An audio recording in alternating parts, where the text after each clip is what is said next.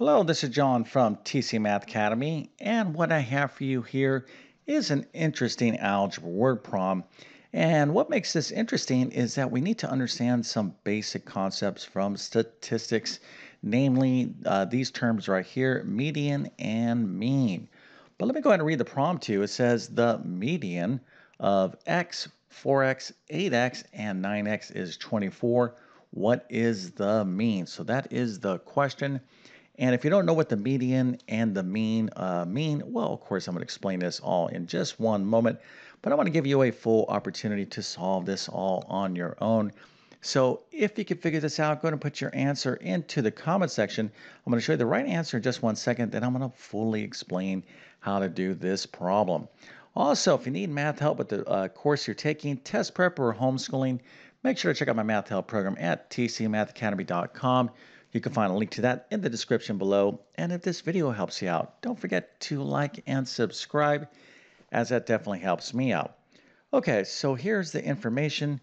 We need to understand what the mean is, but the question is asking what is the mean given this information right here. So this is the question, what is the mean? Well, let's go ahead and take a look at the answer right now. Okay, so the mean is 22. All right, so what does the mean even mean? Well, I'm going to explain this all in one moment. But if you get this right, that is fantastic. Matter of fact, you definitely earned a nice little happy face, an A plus, a 100%, and multiple stars. So you can tell your friends and family that not only do you know some algebra, that you have a pretty decent grasp on things called the measure of central tendency. Wow, that's a pretty big description. Like, what am I talking about here? The measure of central tendency. Well, in statistics, basic statistics, or stats as we call them, there are some measures, right? So let me just kind of state what I'm saying here. Measures of central tendency. Okay, so what does that even mean? Well, let's suppose we have a classroom of students. So here are some students in our lovely classroom, and these students are taking a test, and I have various test results, right? So some students maybe get 60%, unfortunately. Some students might get like 95%, and other students are going to be in between, or maybe some are going to be even higher, some are going to be lower. So I would want to measure the central tendency. Okay, like, hey, I want to kind of have some sort of number that kind of has some sort of representation of what's going on with this particular group of students, right? So, what are some of those measures? Well, you can kind of think of one of them being the average, right? Well, what's the average score? And there's others as well. Okay, and this is what we're really going to be talking about. And the measures of central tendency would be the mean, median, mode would be another, and then we have something called the range. Let's just quickly review these real fast.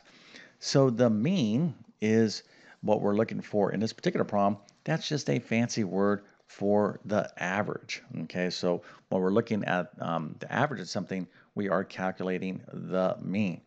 All right, what is the median? Well, the median is, let me go ahead and just write this out because we're going to need to understand this before we get into the solution. So let's suppose I have five different test scores. Let's just say we have five different pieces of data that we want to kind of measure. So let's say if one is 5, 3, 2, and 1. So in order to calculate the median, okay, well, actually, I said 5, right? Let's use another, let's put 4 right there. So here's our 5 pieces of data. So the median is the middle, whatever is the middle number in terms of how many pieces of data you have. Let me just go ahead and write this out. And what we need to do is order our data from lowest to highest. So here we want to write this as 1, 2, 3, 4, 5, right? So this can represent anything.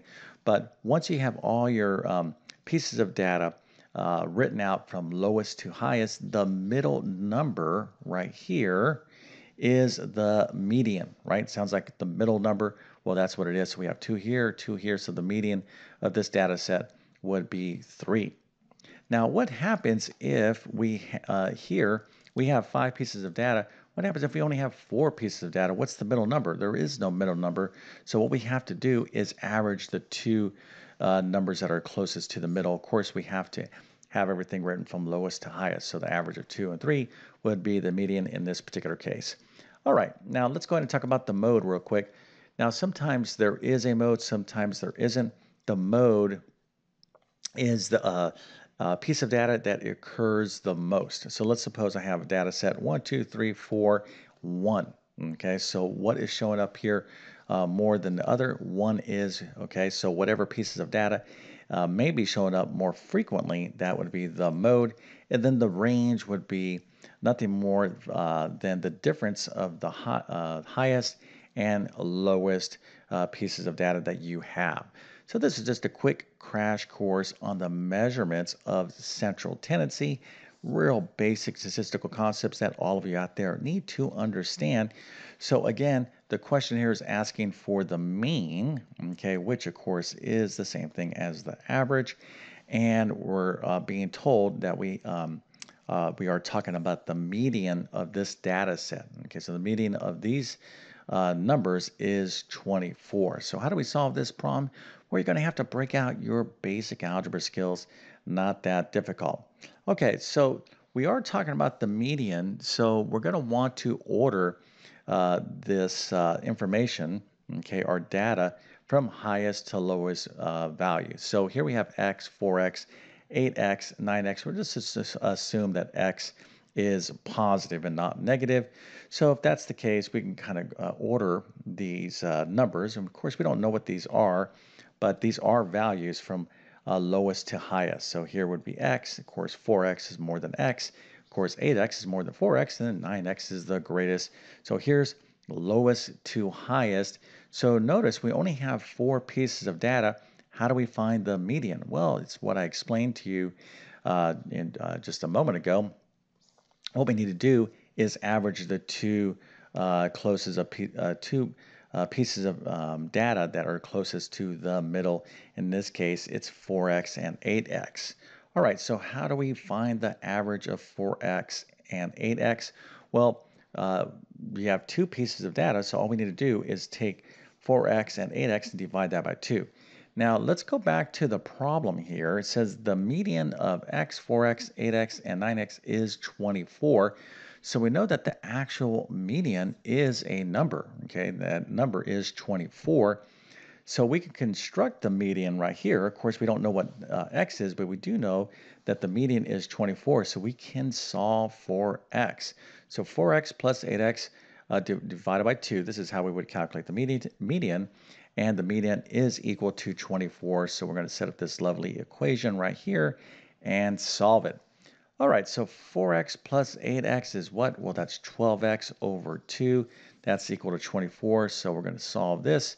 12x divided by 2 is what? Well, that would be 6x, right? 12 divided by 2. So we got 6x here. So 6x is equal to 24. So let's go ahead and just solve for x by dividing both sides of the equation by 6. So 24 divided by 6 would be 4. So x is equal to 4. Okay, so that's like the first part of this problem, but we have a whole nother kind of phase of this problem, right? So we kind of know what x is equal to, but we don't, we don't just kind of celebrate yet because we're not done. Now we need to figure out the mean, okay, which is what? It's going to be the average of all 4 of these numbers here. So we're going to actually have to figure out what the actual value of these numbers are. And we could do that because we know what x is equal to, right? So if x is equal to 4, this x right here would be 4. And this one would be 4 times what? 4 times 4 is 16. 8 times 4 is 32. 9 times 4 is 36. So x is equal to 4. And we can calculate the average of the mean, but we first have to get these values. So let's go ahead and do that right now. All right, so x is equal to 4. We're going to plug in 4 for x in each one of those terms right there. So we're going to get 4, 16, 32, and 36. Those are our actual pieces of data. And now to find the average or mean, all we need to do is to add up the total of our pieces of data here. So 4, 16, 32, and 36. We're going to add up and get that total and divide by how many numbers we have. which are 1, 2, 3, 4. This is how you find the average. Hopefully, kind of assuming that you understand how to find the average. But if you need help with basic statistics and whatnot, check out any one of my pre-algebra, algebra 1 courses, or even algebra 2 course. It all depends on what level of statistics you are in. I go over all this stuff. Okay, so let's go ahead and just finish this problem up. So 4 plus 16 plus 32 plus 36 is 88. 88 divided by 4 is 22. So that would be the mean or the average. Okay, so again, we use some basic algebra, nothing too scary here, but the main idea really is to understand these terms and have a really a strong grasp on measures of central tendency, right? The mean, median, mode, range. This is extremely important, not only in mathematics, but in kind of everyday life, right? If you read the newspaper, read the news, especially like economic news, they always talk about the median. I always kind of wonder how many people out there actually understand. Like, for example, this is pretty common when they're talking about real estate prices.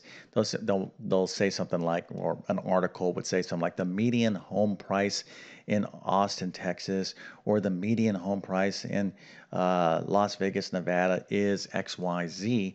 They're specifically saying the median, okay, which is indicating that half of the home prices, here's the median, half is lower than what they're indicating, and half of the homes out there are higher than that price.